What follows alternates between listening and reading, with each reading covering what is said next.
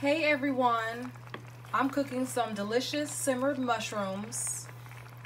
What I used is 20 fresh baby bella mushrooms, about medium size, along with 14.5 ounces of chicken broth, a dash of salt, pepper, minced garlic, and a small bunch of fresh chopped parsley.